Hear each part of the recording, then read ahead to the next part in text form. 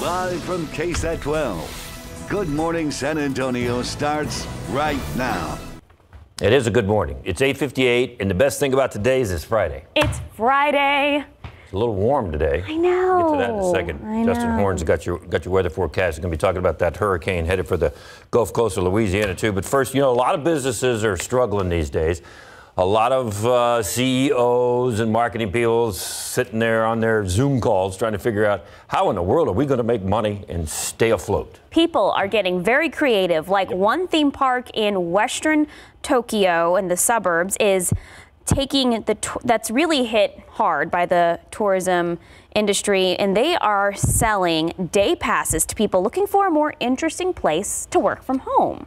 You can get an amusement workstation. You can actually get a workstation at the amusement park from October 15th. That's when they're going to start. It'll cost you just 1,900 yen. Which is $18. Now, if you hook, well, I was going to let people at home figure that out. 3,600 yen for a pair of guests can set themselves up. You can work by poolside. You can have that kind of workstation. You get a table, you get chairs, you get an office, you get a deck, and you get Wi-Fi and Wi-Fi outlets. But most importantly, you get to work from a Ferris wheel. So that's part of the package. You can spend up to 1 hour working from inside the Ferris wheel, which also, of course, has Wi-Fi. Could you see yourself working in a Ferris wheel? On a Zoom, like a Zoom call on a Ferris wheel? That'd be kind of cool. I just don't even think I can pay attention to the Zoom call. So then after you're done with your work day, you get to go enjoy some of the rides and some of the activities like laser tag, botanical garden, haunted house, go-karts. They've got a roller coaster called the Bandit. You got to pay extra, so your 1,900 yen's you got to get more yen if you're going to go. But here's the thing about the roller coaster: due to social distancing and COVID-19 and all the measures they're taking to try to keep everybody safe, you can't scream on the roller coaster. You can't scream. Scream inside your heart. Here's today's 9 at 9. What? Hurricane Delta expected to make landfall on the Gulf Coast this afternoon. We are reeling from what Laura did to us, and so to have this hit right now is really tough. Military City, USA is playing a role in tracking Delta. The hurricane hunters have moved their operations to Joint Base San Antonio-Lackland for a few days. President Trump's physician says he expects the president to resume public engagements Saturday. The White House released a memo from Dr. Sean Conley that says President Trump has finished his course of therapy for COVID-19. 13 people are facing charges for an alleged plot that included the kidnapping or even killing of Michigan Governor Gretchen Whitmer. They talk about showing up at her house, ringing the doorbell, and just shooting her if she answers the door. NEISD police and SAPD are investigating after a man tried to lure a Johnson High School student into his truck at a bus stop. It happened Wednesday near Caliza and Encino View. A 17-year-old accused of killing 2 protesters and injuring a third days after Jacob Blake was shot by police in Kenosha, Wisconsin, is due back in court today. The attorneys of Kyle Wittenhouse are hoping to send him from Illinois to Wisconsin to stand trial on homicide charges. The Department of Justice is suing Yale University for alleged illegal discrimination. The lawsuit says the university discriminated against Asian American and white students. The United Nations World Food Program has won the 2020 Nobel Peace Prize for its efforts to combat hunger and food insecurity around the globe. The organization provided assistance to almost 100 million people in 88 countries last year. The Los Angeles Lakers can clinch their record-tying 17th NBA championship tonight if they can defeat the Miami Heat in Game 5 of the NBA Finals. You can watch the game live right here on KSAT at 8 o'clock. And that's today's 9 at 9. It's kind of one of those things whenever you see LeBron, I do it all the time. I have to remind people, he will still not have 5 rings even if he wins tonight. It's so hard as a Spurs fan to watch other teams, Yeah, he still won't have 5 rings.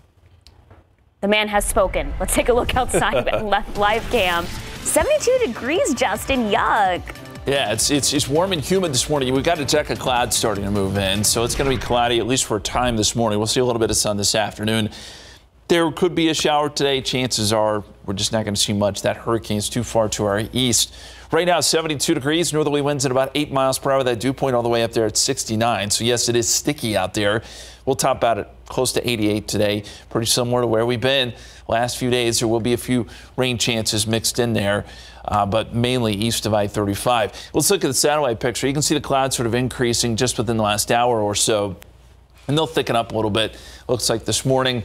There's a look at Hurricane Delta, which is still off the coast of Louisiana. Category 3 hurricane should weaken a little bit before it makes landfall, but this is still going to be a huge problem. Still a lot of rain for far southeast Texas and a large portion of Louisiana. We're going to get the details on Delta and talk about our weekend forecast, which changes quite a bit. That's coming up here in just a few minutes. Guys. Outside with traffic, Cam. Ooh, there's a little problem. Looks like more construction than anything over there, Loop 410 in Calabria. Crowded roads this morning, but right now everything seems to be moving at a nice clip. Some top stories we are following today. A job interview has proved to be a painful experience for a Far West Side man. San Antonio police say he was told that he was shot after 2 other men offered him work. It happened around 10:30 last night at a home in the 1300 block of Bayou Drive, not far from Marbach and Loop 410. Police tell us the man was offered a job in construction, and that somehow turned into an argument and then a physical fight.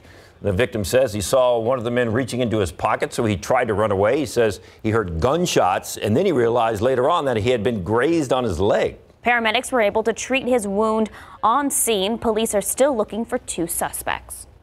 Police are also investigating another shooting where they believe the victim may actually be the suspect. Officers say the man was assaulting 2 people when a third person intervened and shot him in the leg. It happened just before 11 last night in the 100 block of Yale, not far from Culebra and Fredericksburg. When officers arrived, they say the 3 people involved were trying to drive away but were stopped and detained. Police say the man who was shot was lying on the front porch and was taken to University Hospital. The case is still under investigation, and right now, no charges have been filed. A woman is in custody this morning after the Bexar County Sheriff's Office says she stabbed her boyfriend during an argument.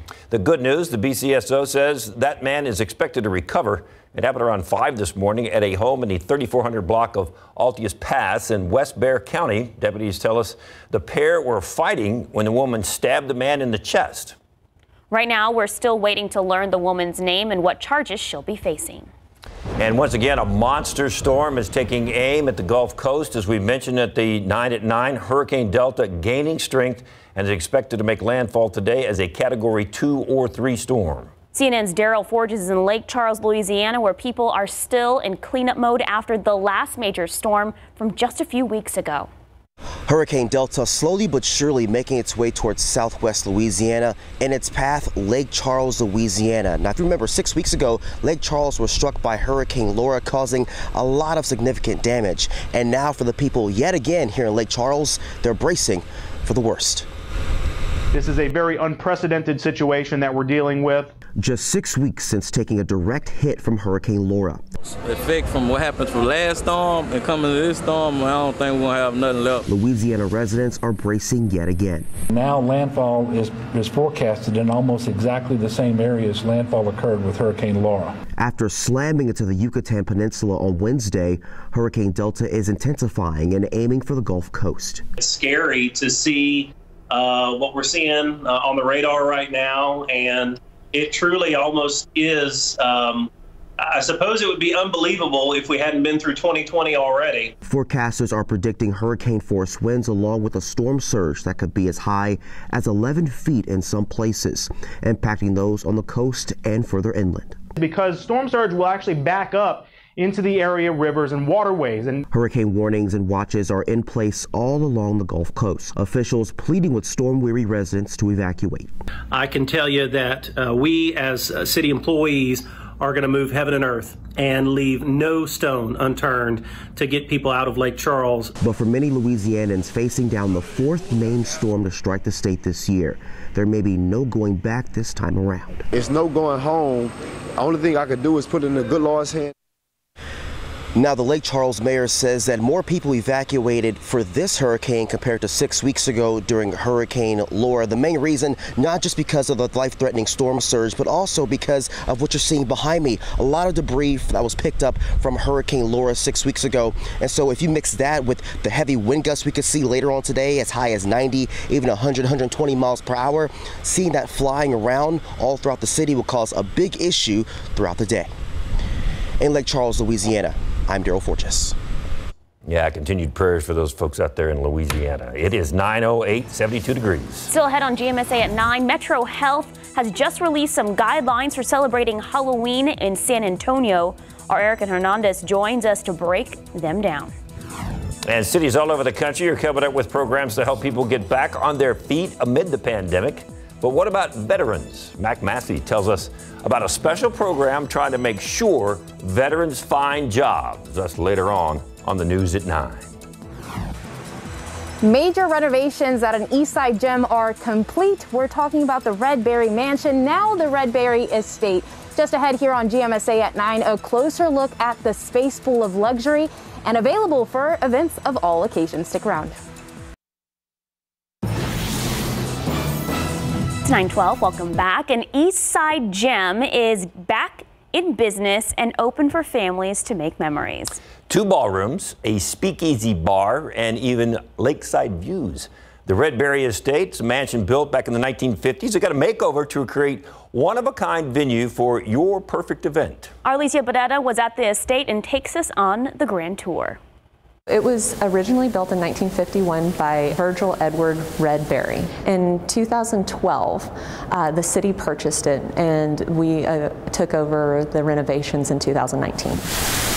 The RK Group worked with a team of architects, contractors, engineers, interior designers, and even a historical consultant to bring the Redberry Estate back to life and grander than ever before. We wanted to make sure that we caught that era of opulence. So you see the gold touches, you see in every little light fixture, and every the wallpaper has gold leafing in it. The original 2-bedroom, 3-car garage mansion was gutted to create an open concept with touches of elegance and history throughout the 15,000 square foot estate. So the 3 levels, we start at the very top level as our chateau level. We have a bridal suite and a groom's den and also a parlor. Then our next level is our main ballroom, or the mansion ballroom, where we can sit about 200 people. Then there's a 3rd level that pays homage to the original owner, Virgil Edward Redberry, a Texas politician known for horse racing and gambling. Our speakeasy style swanky casino level. So we will have gaming tables, it's a bar, a lounge. It's a very, very swanky feel to it. And in true speakeasy style. And keeping up with that whole theme of the casino and the speakeasy style, we have a hidden bookcase that you can now use as storage or a place to prep. Step out from the mansion to take a look at the new addition. A lakeside ballroom with a terrace that together seat around 600 people and offer a view unlike any other in San Antonio. So we have a beautiful, beautiful little Duffy boat. And it's an electric boat that will be able to carry you across the lake, the 12-acre lake, bring you all the way across in grand style, whether you're a CEO or whether you're a bride and you want an amazing new entrance or a fantastic send-off.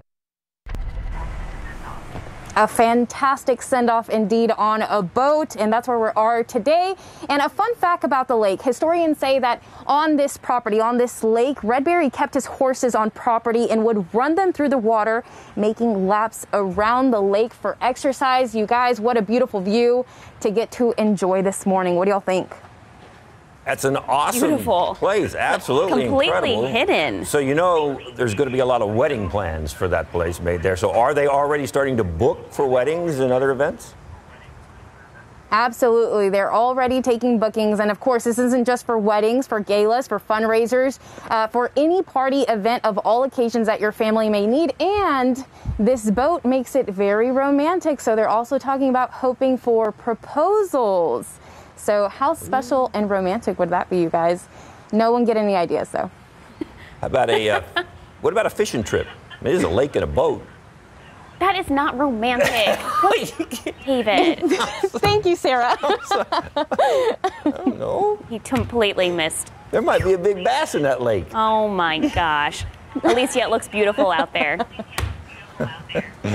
Thank you, guys. It is very nice. So. Thank you, Alicia. Kind of a hidden gem. It is. I mean, we were talking about it. You can't see it from the street at all. In the heart of the east side. A little casting, little. Oh my gosh. Well, today might be a good day to go fishing. It's warm enough. Sure, why not? See? It's warm enough. Great day. Yeah, it is warm enough. It's plenty warm out there. And guys, of course, we're watching the latest with Delta. It's going to be another big storm.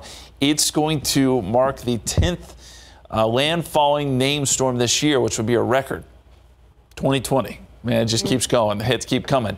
Let's first start with the time lapse here over San Antonio. We had some clear skies earlier. They've now clouded up, and we're going to see some of these clouds for the next couple of hours. 72 degrees.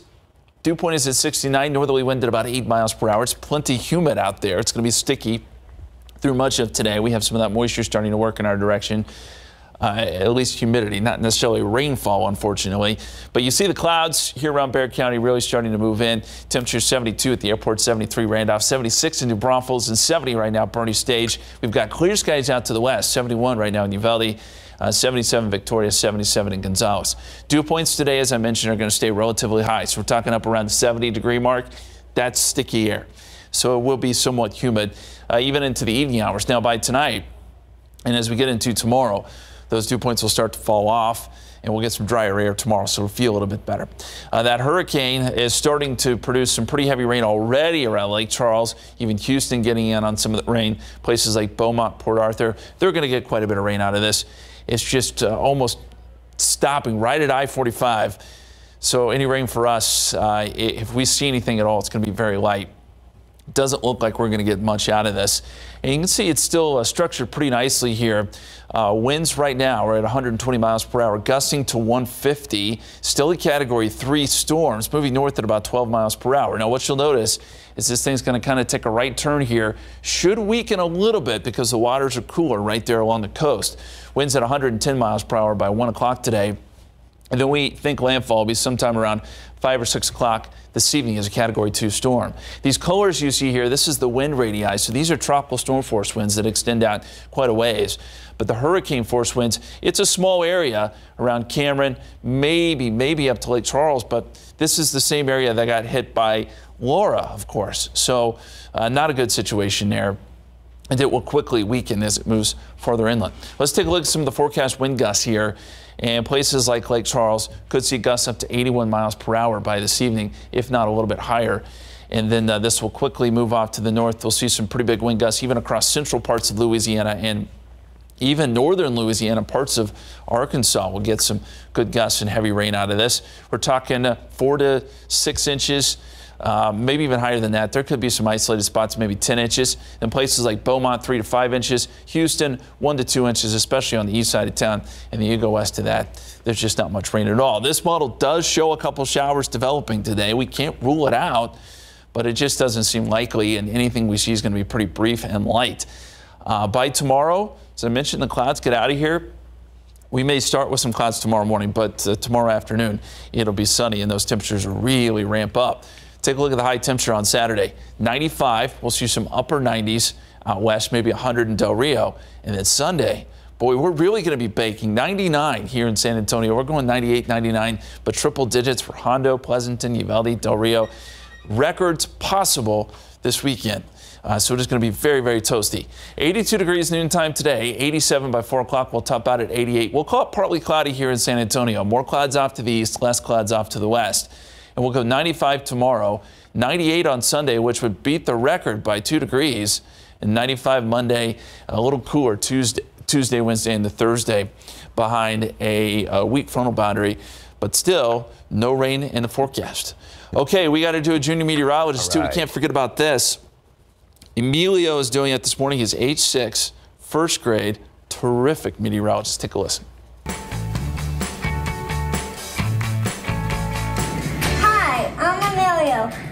And today we're going to see what the weather is. On Monday it's going to be sunny, so you can wear whatever you want. On Friday it's going to be cloudy, So then you need to wear something warm. And in the evening, it's gonna be sunny. And on the weather for Friday, it's gonna be the low of 87 and the high of 97.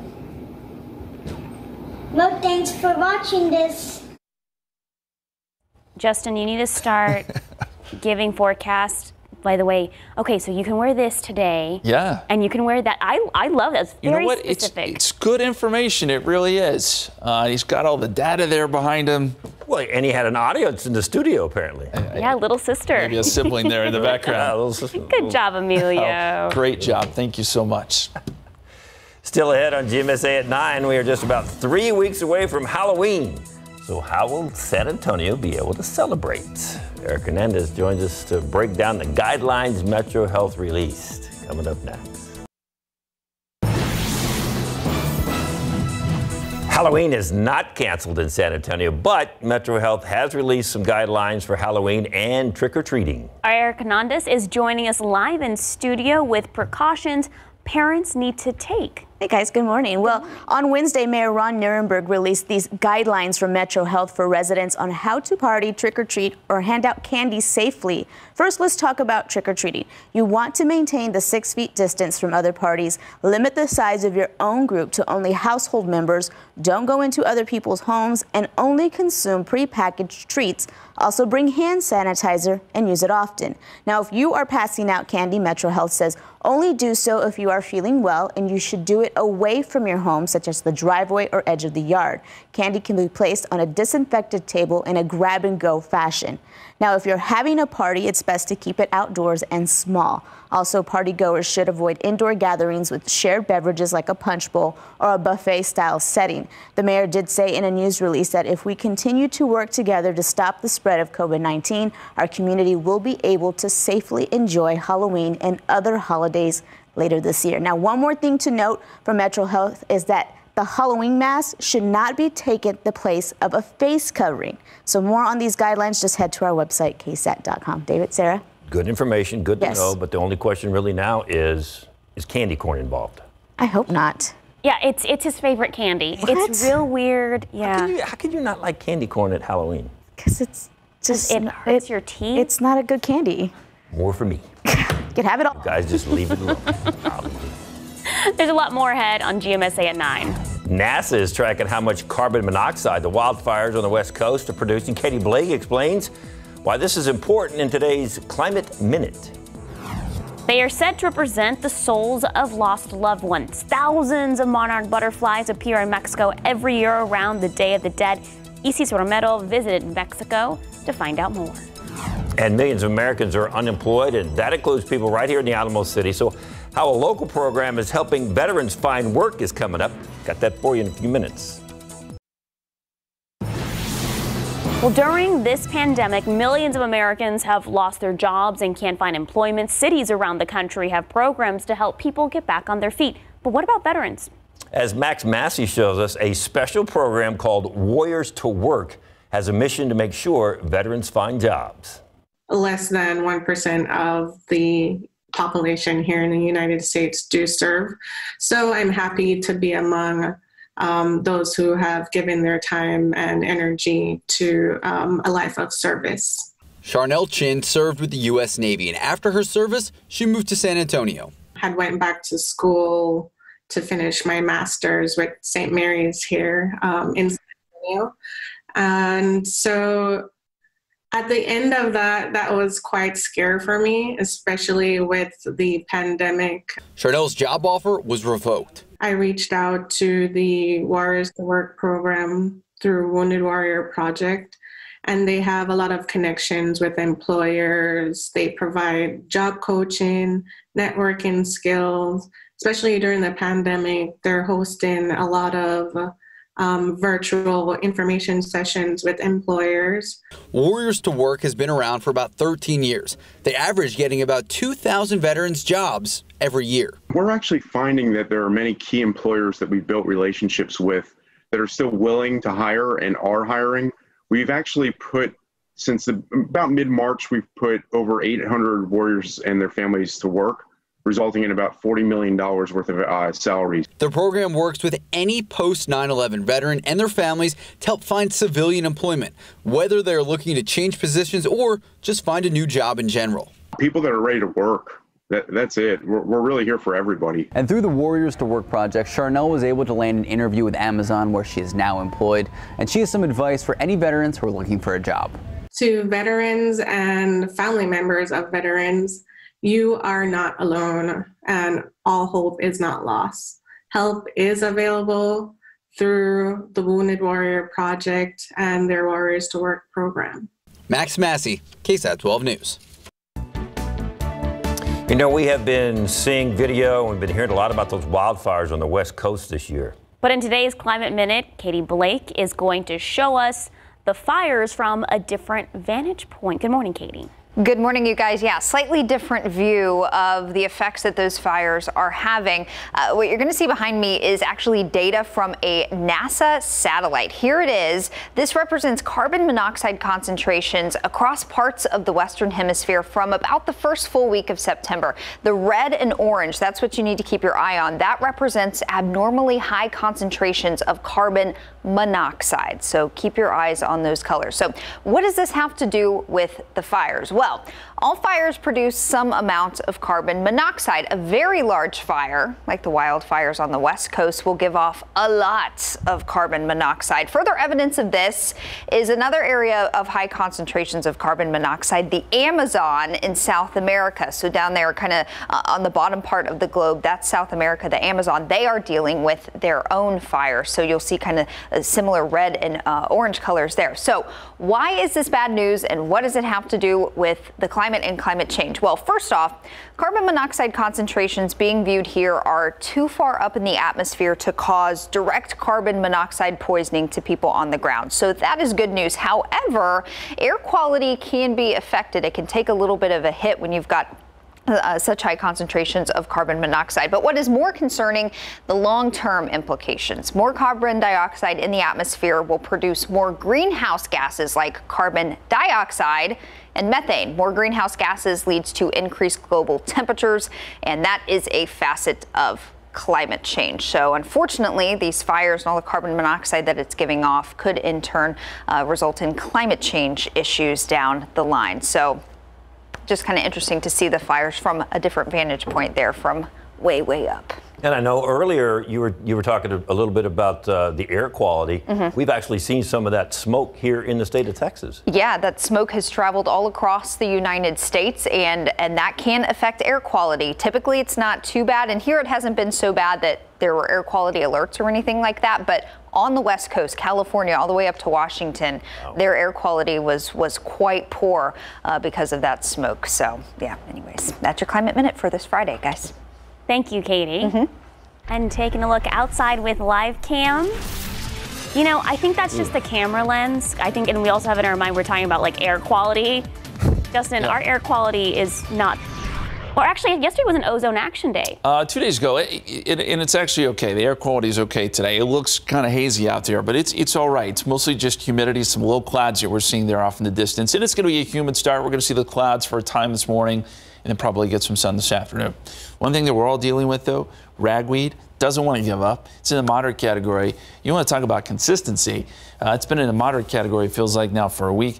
It's been either moderate or high for almost a month now, but we are in the heart of ragweed season, so just a heads up there. 72 Comfort, 73 Tarpley, 74 Stinson, 73 Randolph, 76 in New Braunfels. Mild start, and there you see all the cloud cover really starting to thicken up some, so we'll be stuck with this for another couple of hours. And as you zoom out some, all the rain is out there around Houston and points off to the east. So any chance of rain we have today is really small. Probably, if we're going to get any, it'll be across our eastern counties. But we'll keep an eye on the radar. Some very hot temperatures this week, and we could be breaking not one, but a couple records. We'll talk more about that coming up here in just a few minutes. Guys. Thank you, Justin. San Antonio gets ready to celebrate Day of the Dead. We're taking a look at some of the elements and the symbols of Dia de los Muertos. One of those symbols is the beautiful monarch butterfly. These butterflies, or mariposas in Spanish, are said to represent the souls of lost loved ones and appear in Mexico every year around the Day of the Dead. Our Isis Romero went to the village of Macheros, Mexico, home to millions of monarchs. Located about 2 hours west of Mexico City is an area surrounded by mountains and trees, home to the beautiful monarch butterflies that take up residence here each year. Of the many areas of the reserve, Cerro Pelon is considered to be among the best places to see them. This is the place where the monarch migration was confirmed, so it's the original sanctuary. It's the least developed and the most pristine, and I think the most beautiful. Ellen Sharp and her husband Joel run a B&B in the village of Macheros at the entrance of Cerro Pelon. On this February day, they're taking a group of mostly Canadians and Americans to a remote area of the reserve. In fact, the best way to access it is on horseback.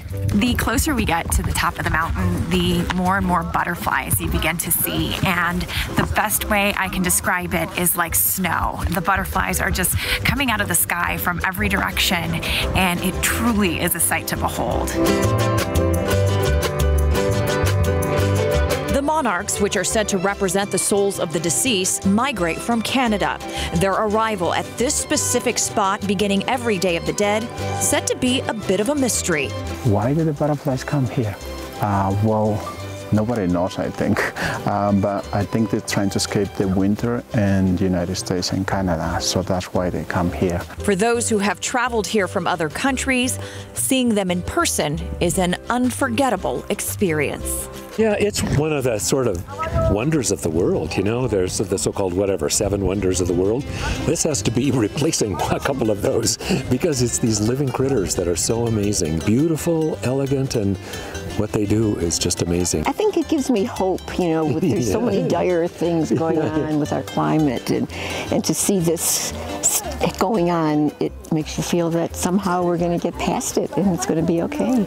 Isis Romero, KSAT 12 News. And coming up today on the News at Noon, we're going to tell you about Texas' role in the monarchs' migration and how you can help ensure their survival. And don't forget, KSAT will be presenting a special 2-hour Day of the Dead virtual event. It'll be from 8 to 10 p.m. on Friday, October 30th. It is now 9:39 and 74 degrees. You're watching GMSA at 9.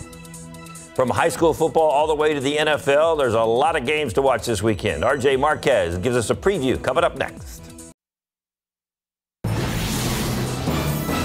We have another big week coming up on the gridiron. Let's start with the big game in this week's big game coverage. It features the undefeated Smithson Valley Rangers against the Wagner Thunderbirds. This will be Wagner's first game of the season thanks to the COVID-19 pandemic, and what a way to start against a district power. Wagner made the move up to 6A this year after realignment. They made the state semifinals in 5A in back-to-back seasons. For Smithson Valley, they already have 2 big wins on their season schedule. Big wins over Killeen Harker Heights, and then last week against Madison. Kickoff will be at Rutledge Stadium at 7:30. Another big game this week features the Judson Rockets facing off against the New Braunfels Unicorns in New Braunfels. The Rockets are coming off a rare shutout loss to DeSoto, 37-0 on the road last week. The Unicorns, one of the best nicknames in the state of Texas, are 2-0 and looking to make some noise in this very tough district. Kickoff here is also at 7:30. Make sure to follow KSAT's big game coverage online and social media for the latest scores and highlights with high school football. All right, moving on to college. Tomorrow is one of the most anticipated games of the season. Texas and Oklahoma in the Red River rivalry game at the Cotton Bowl in Dallas. The Horns have dropped to 22nd in the latest rankings following their loss to TCU last week, but the Sooners are not ranked. How weird is that to say that they're not ranked? Following season opening losses to Iowa State and Kansas State, this could be the final Red River rivalry game for Texas quarterback Sam Ehlinger. Should be a good one. Kickoff in Dallas will be at 11 a.m. All right, now to the NFL, where we're talking Cowboys. Yes, painfully, the Dallas defense has come under major scrutiny and pressure, and only 4 games into the season, they have already given up 36.5 points per game in their first 4 games and are 1-3 to start the year. The defense was absolutely awful last week, falling to Cleveland 49-38. Now get this, they host the winless Giants in a must-win game at AT&T Stadium. Got to win this one, Cowboys. That game kicks off Sunday at 3:25. And let's not forget about the winless Houston Texans. They host the Jaguars this week at Energy Stadium. It's been an interesting week for Houston. They fired head coach and general manager Bill O'Brien after an awful 0-4 start to their season.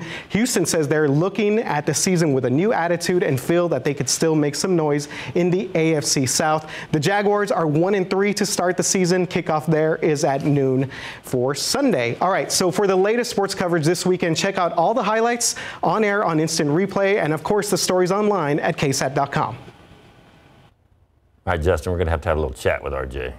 He's upset. He left off Texas Tech and he left off the Aggies. He sure did. We got a big game tomorrow. Yeah. It's Florida. I don't know. Texas teams are just... It was a bad weekend last weekend. We're going to turn it around. Turn it around this weekend. I'm feeling good. Will this weather turn our spirits around? It's going to be hot this weekend. It'll be a good weekend to stay indoors and watch football.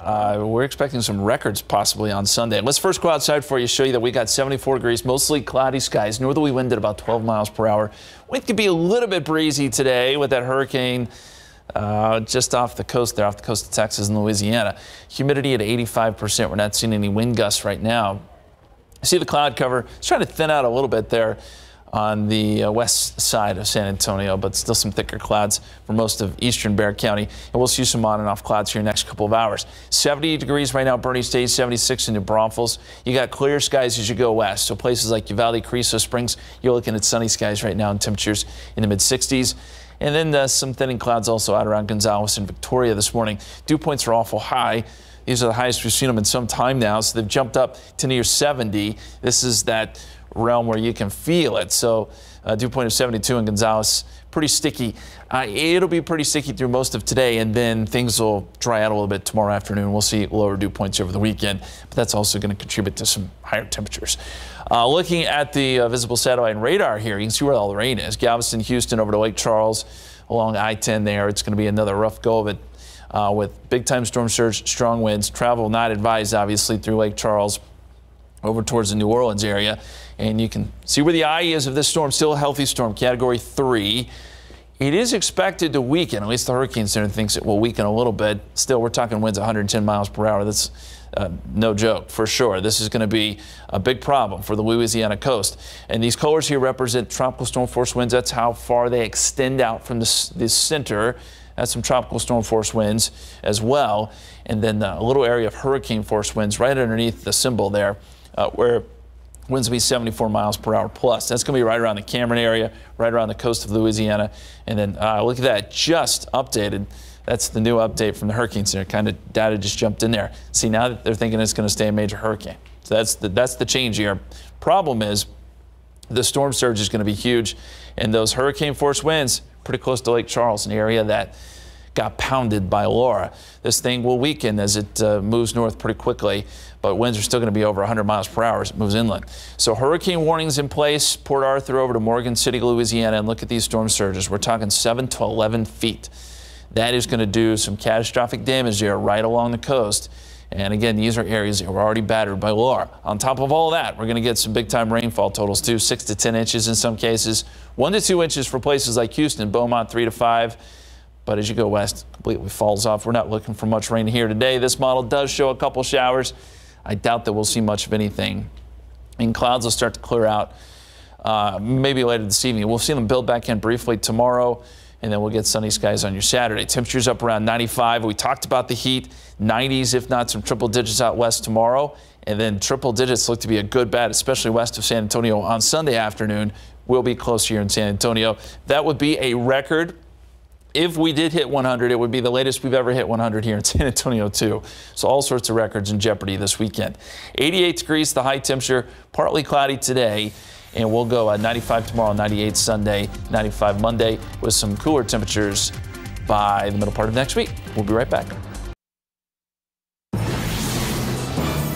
Well, microbes aren't the only unwelcome guest invading the White House. It's also got a vermin problem. As CNN's Jeannie Most reports, one of her colleagues seems to be a favorite target of the masked bandits.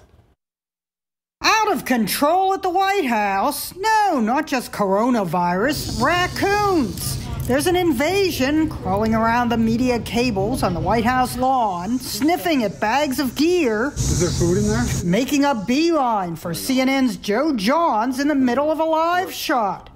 Get! There he is. Ah! Now, no events on the president's schedule today. Maybe you think Joe has seen too many movie raccoons. Does someone need a hug? You too might lob a footstool just to scare it. No raccoons were harmed in this exercise. If this was your second run-in with a raccoon, just the week before as Joe was about to go live. I felt something on my leg, and the first thing I thought was it was a cameraman from another network, and I looked down, and it's a raccoon that had just grabbed my leg. Law enforcement is on the hunt, spotlighting them with their flashlights, throwing some sort of sandbag, which the raccoon actually tried to drag away. One ended up in a Secret Service security shack. Dogs have joined the search, even broomsticks have been deployed, but like in the movie The Nut Job, Not so fast. The raccoons keep coming. Is he still there? Can somebody chase him away? Someone tried to trap them. They have put some marshmallows. Some rooted for the raccoons. Cue the raccoon gifs. That White House raccoon even created its own Twitter account, though with raccoon misspelled. Sure. Oh, there he goes. Mice have previously invaded the White House, and President Calvin Coolidge's wife had a pet raccoon. But never before have raccoons run amok. In the midst of a pandemic, a White House reporter is often told, "Please stay safe." Where's your mommy? But unlike other White House occupants, at least the raccoons always wear their masks. Ginny Mose, CNN. Frickin' raccoons, man. New York. Again, this is the second time. Oh my God. The raccoon's got his own Twitter account. I know. It's not so cute and cuddly, though. You know, they can get a little... They get a little mean every now and then. Who knew Calvin Coolidge's wife had a pet raccoon? I know, that thing was fat, too. It was. Spoiled. Wow. Well, speaking of cute and cuddly and all kinds of animals. I was just waiting to see the pictures with everybody else. I didn't really want to look at these. This is some kind of like contest. It's a photography contest. It's a wildlife comedy. He's scratching his butt. It is a wildlife photography contest. There's 44 images that made it to the finals. When you got an itch, you got to scratch. You know what I'm saying? And a panel of judges will choose the top images, but there's a People's Choice Award that allows the public to vote for their favorite photo. I'm not sure what the giraffe is. The giraffe is like. I feel like these animals are itchy. They're just like scratching. He's like trying to take off out of the tree or something. I don't know what. And then this guy. But if you got a peanut. If you go to KSAT.com, there's some really funny photos. There's like a fish where it's smiling. There's a sea turtle and he's mad. Just go to KSAT.com and you'll see the cute photos. Have a great weekend. Thanks for being with us.